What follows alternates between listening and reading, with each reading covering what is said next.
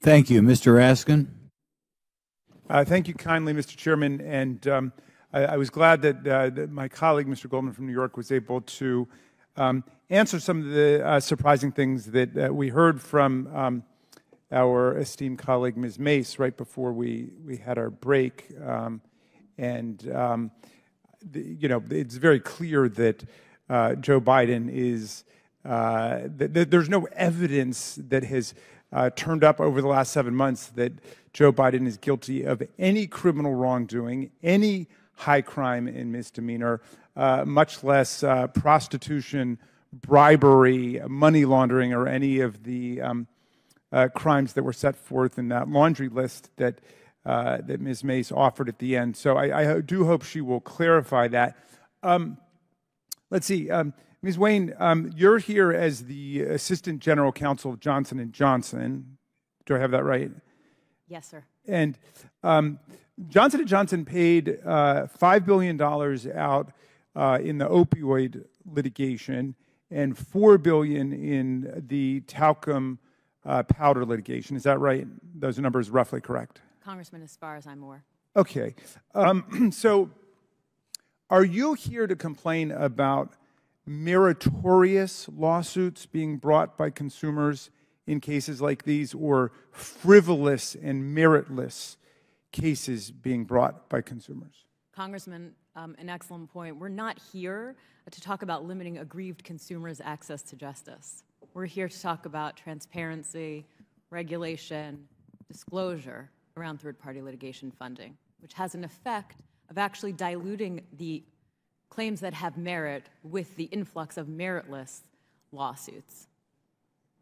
Okay, so you have no problem with the litigants who went to court in the opioid cases or in other mass toxic tort cases, the BP oil spill or the talcum powder case or so on? Congressman, as a lawyer, yeah, I believe in access to justice. Gotcha. And there were no Rule 11 sanctions that your company sought against any of the litigants in those cases, right? The ones that you mentioned, Congressman? Yes. Not as far as I'm aware. In the mass tort context, it's actually extremely different. Because we have no access to information regarding the thousands of claims brought against us, because plaintiffs aren't required to actually produce evidence of product usage or injury alleged from the product, we're essentially hamstrung from using Rule 11 to bring sanctions on those individual cases. We're also hamstrung in many cases from filing 12b6 motions, because that motion practice is usually suspended in the MDL process. So you're saying you can't move to dismiss in a class action lawsuit? Not a class action, Congressman, right? We're talking about multi-district litigation, which is a different animal. Yeah. Multi-district litigation, the aggregation of thousands of claims. Typically what we see are judges suspending motion practice, 12B, 12E, the usual discovery practices. Yeah. Okay, well, that might be something interesting to look at, but to my understanding, anybody who brings vexatious, frivolous, or meritless litigation can be sanctioned by the courts. And but I appreciate your candor in saying that that was not the case in the opioid litigation or in the talcum powder case. What I said, Congressman, is that we believe in access to justice. So yeah, those who brought those cases had their day in court. We don't stand in the way of that, of course. Right. And as I mentioned earlier, we don't believe that the talcum powder cases have merit. We believe that that is actually all driven by third-party litigation funding. All right, fair enough. Well, maybe we should stop there because we're just going to disagree about that. And obviously, the settlement speaks for itself. One of our colleagues, actually several of our colleagues raised this issue, but one of them asked whether the Chinese government might have used intellectual property law or lawyers to achieve power over the U.S. government and to undermine American society. And I think I found at least one good answer to this question, and I'd like to submit for the record this November 6, 2018 Associated Press article headlined, "China Grants 18 Trademarks in 2 Months to Donald Trump and Daughter." In the early days of the Trump administration, Donald Trump and his daughter Ivanka got 18 trademarks from the Chinese government that she had been unable to get before, and there were lots of allegations about conflict of interest and influence peddling in the scheme. So I'd like to submit that for the record, Mr. Chairman. Very good. Very good. Yeah, I yield back. Thank you. Thank you. Mr. Gosar. He complied with the subpoena. We would have time's expired. We would have loved that. Do kind any of other compliance. members wish to be heard? Chair recognizes Ms. Mace from South Carolina. Thank you, Mr. Chairman, Chairman Comer. First of all, my first question is, who bribed Hunter Biden to be here today? That's my first question. Second question, you are the epitome of white privilege, coming into the Oversight Committee, spitting in our face, ignoring a congressional subpoena to be deposed. What are you afraid of? You have no balls to come up here and... Mr. Chairman, point of inquiry. Mr. Chairman, If The ladies recognize... If the gentlelady wants to hear from Hunter Biden, we can hear from him right now, Mr. Chairman. Let's take a vote and hear from Hunter Biden. What are you afraid of? Hold on. Order. Are women allowed to speak in here or no? Are women allowed to speak in here or no? Could you keep interrupting me? I'll interrupt the You chairman. keep interrupting. I don't know that he's a lady. I think that Hunter Biden should be arrested right here, right now, and go straight to jail. Our nation is founded on the rule of law. Come on. And the premise that the law applies equally to everyone, no matter what your last Point of order, Mr. Chairman. Point of It order. doesn't matter who you are. Point of order, Mr. Chairman. Biggs over here. Donald Trump Jr. Biggs over here. State your point, Mr. Biggs. Yeah, my point of order is this. Are we going to continue on with this blatant interruption? This is absurd and inappropriate. I intend to give my statement. I don't intend to have anybody interrupted. I'm not going to interrupt your statements. I think you should have decorum and courtesy and don't act like a bunch of nimrods. You just interrupted a woman. And that's 5. I got permission. Can we agree everyone has Mr. 5 Chairman, minutes? Can we agree? Point of order again. The assertion that I interrupted was absolutely false. That's typical of the gentleman who spoke it. I got permission to speak from the chairman. I spoke. I was interrupted yet again by the gentleman who doesn't choose to go through the chair and follow proper order. I encourage us, I think if we're going to have any respect at all, we need to have proper decorum. Well said. Well said. I'd like to finish. The rules are everyone's going to be recognized for 5 minutes. Anyone that wants to be recognized will be recognized for 5 minutes. Ms. Mace has 4 minutes and 13 seconds left. Chair recognizes Ms. Mace. It does not matter who you are, where you come from, or who your father is, or your last name. Yes, I'm looking at you, Hunter Biden, as I'm speaking to you. You are not above the law at all. The facts in this case are crystal clear. This committee used and issued a lawful subpoena to Hunter Biden, a critical witness in this committee's investigation into Biden family corruption. Hunter Biden and his lawyers did not claim privilege of any kind because clearly he has none. They didn't contest the legitimacy of our reasons for issuing this subpoena, no reasons, because they clearly are legitimate. And yet he refused to comply. Trump's family members, Don Trump Jr., he did not defy a congressional subpoena. He showed up multiple times for multiple depositions for several hours. In doing so, Hunter Biden broke the law. He did so deliberately. You did so flagrantly. You showed up on the Hill, on the Senate side, the day of that congressional subpoena to defy it and spit in the face of this committee. That's what you did.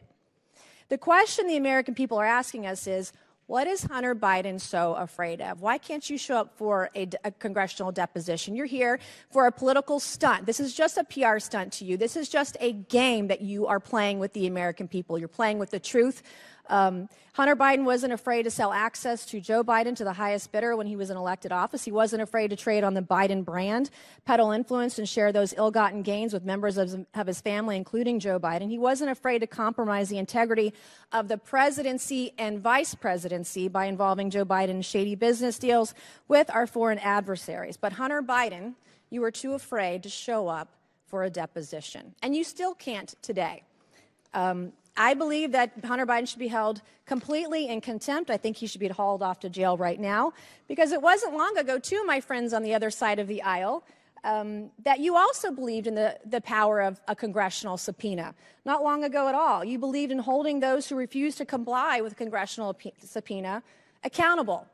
And I stood with each and every one of you. I am the only member in this room today who has held a member of my own party in contempt of Congress for not showing up for a subpoena.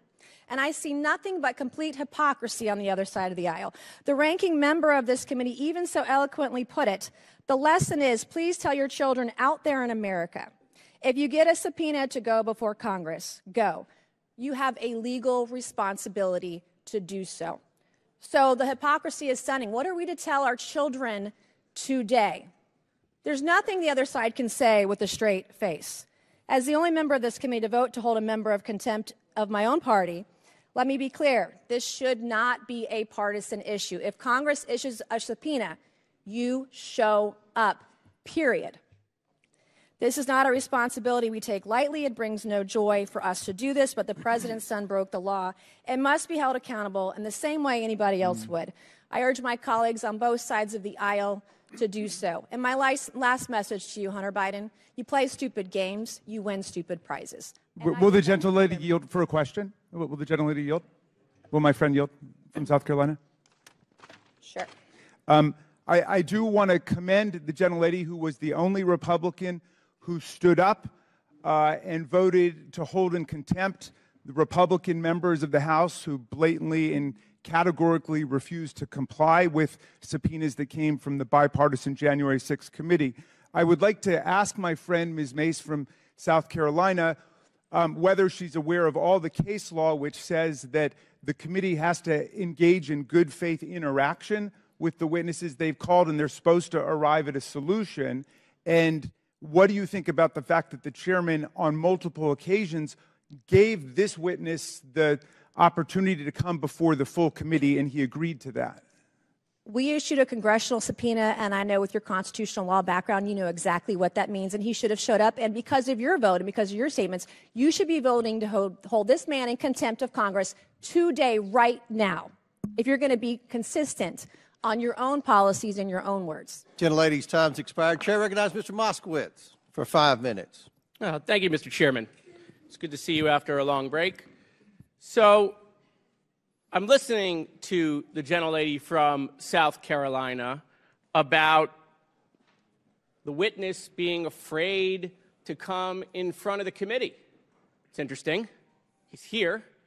He doesn't seem to be too afraid. In fact, for some reason, the chairman, who on multiple occasions invited the witness to come on TV, so apparently the chairman wants to pretend like his statements on television or in interviews don't matter, but it didn't happen once, it didn't happen twice, it happened multiple times. The chairman said the witness can choose whether to come to a deposition or to a public hearing in front of the committee. The witness accepted the chairman's invitation. It just so happens the witness is here.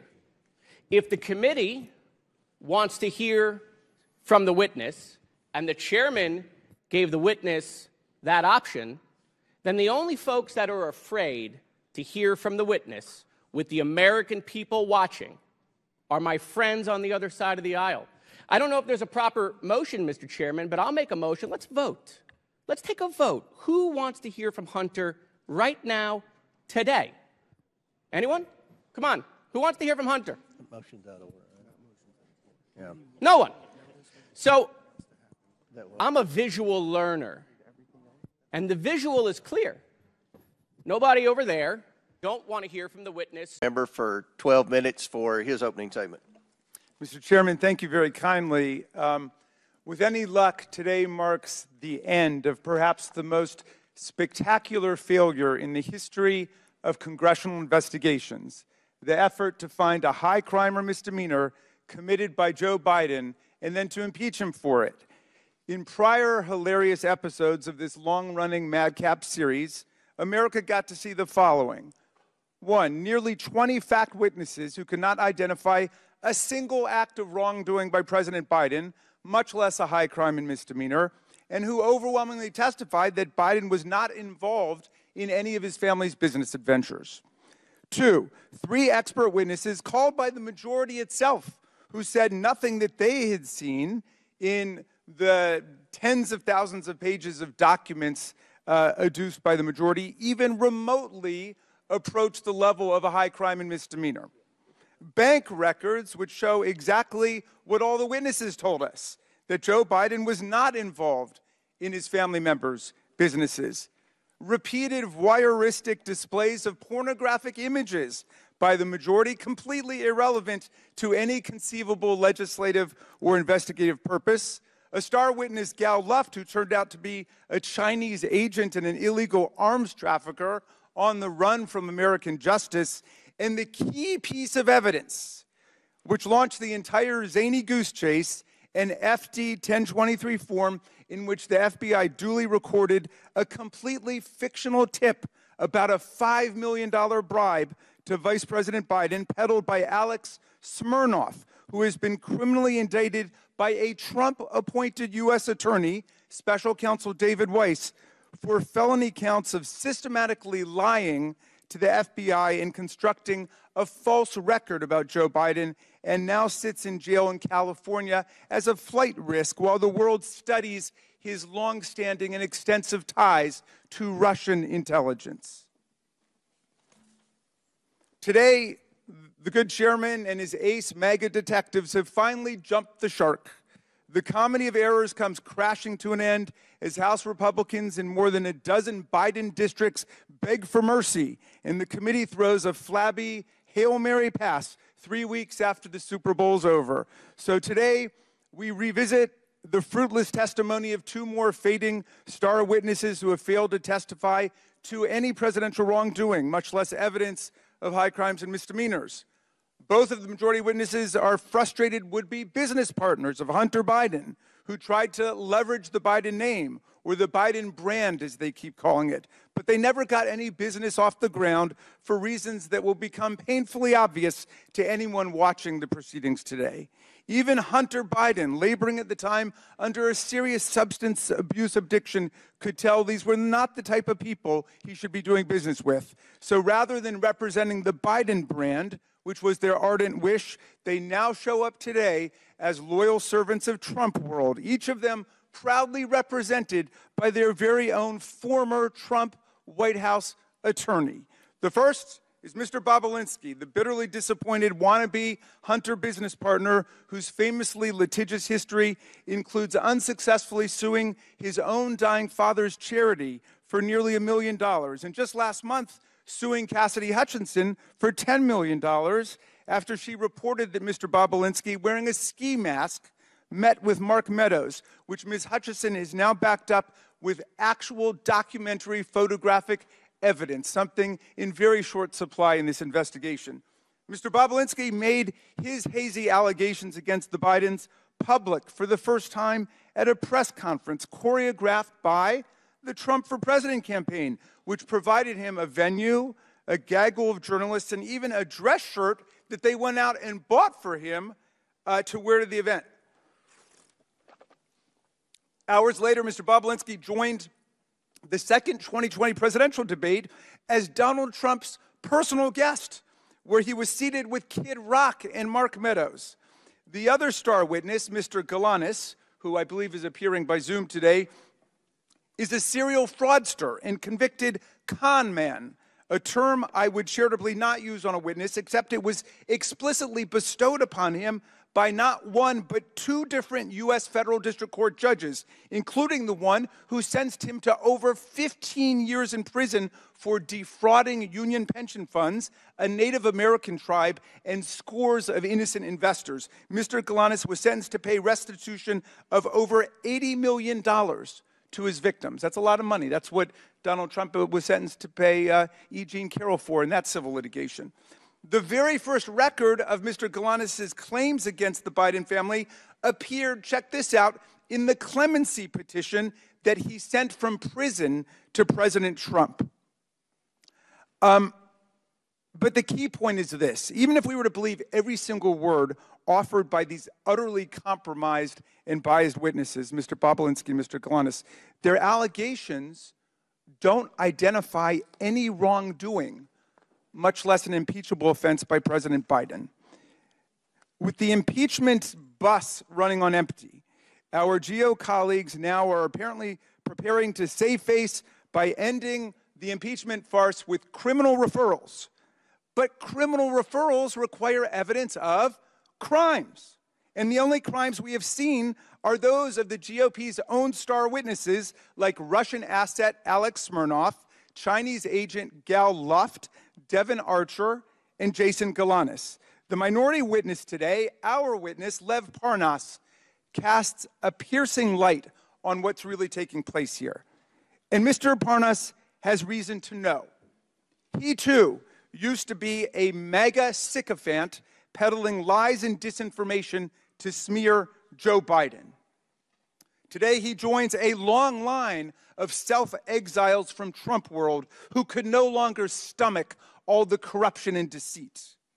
People like Cassidy Hutchinson, people like Michael Cohen, Sarah Matthews, Alyssa Griffin, General James Mattis, the chair of the Joint Chiefs of Staff, Mark Milley, General John Kelly, and now Vice President Mike Pence, who refuses to endorse for president the man he served with. But we do have loyal sycophants still in the room, and one day I look forward to hearing their testimony about how they got sunk into this religious cult. Mr. Parnas wrote Chairman Comer and me a remarkable letter on July 23rd, 2023. This is the first time I'm meeting him today. He was Rudy Giuliani's right-hand man, his globe-trotting business partner and language interpreter in the mission to manufacture Ukraine and Burisma-related dirt and smears against Joe Biden in 2018 and 2019. He spent all of his time traveling around the world trying to stage evidence against Joe Biden. In his letter, Parnas explains that the desperate search to find evidence of any kind of Biden corruption was a complete and total bust because there was no evidence to find. He wrote to tell us that not only is there no evidence in Ukraine that Joe Biden did anything improper, but more darkly, the manic search for a smoking gun against Biden became a mission to invent and concoct evidence out of thin air with the active help of Russian intelligence assets and agents. A man, I'm getting to Russia. You haven't heard anything yet, Mr. Chairman. A man who has reckoned with his own moral descent into Trump world. Lev Parnas is ashamed of what he did to serve the interests of Russian propaganda and Putin's lies. And he wants America to know the truth. He can explain how the Russian-stimulated conspiracy theories and lies that he promoted with Rudy Giuliani live on in the tiresome fabrication spread by Alex Smirnov and now repeated by this committee like Pavlov's dog. At every turn, my colleagues cry Russia hoax, even in the face of repeated warnings from Donald Trump's own Treasury Secretary and Secretary of State, from the intelligence community, from Robert Mueller, and most recently from Special Counsel Weiss, who was named to office by Donald Trump. As Secretary Mnuchin stated, quote, Russian disinformation campaigns targeting American citizens are a threat to our democracy. That's Secretary Mnuchin, someone that you guys usually defend, but my GOP colleagues continue to cry Russia hoax like cult members selling flowers at the airport. Our colleagues are the ones loyally amplifying the actual Russian hoax. Not the Russia hoax, the Russian hoax, the one that Giuliani and Trump and Smirnov have eagerly adopted from Putin and his agents. They participate in this hoax while they shamefully block $60 billion in military assistance to President Zelensky and the besieged Ukrainian people 5 years after Trump and Giuliani tried to shake President Zelensky down for counterfeit dirt on Joe Biden. And while they continue to parrot these transparent Russian lies, Vladimir Putin wages his bloody aggressive war on Ukraine filled with atrocities like the mass kidnapping of children and the rape and slaughter of civilians. The MAGA right's wholesale adoption of this Russian hoax and their sellout of the Ukrainian people by the MAGA right is an historic betrayal of democracy, freedom, and the rule of law. But the defense of democracy begins with fidelity to the truth and the oversight Democrats, America's truth squad against this disinformation, is here today to set the record straight. I yield back to you, Mr. Chairman. I would now like to introduce our witnesses. Mr. Tony Bobulinski. Mr. Bobulinski was a business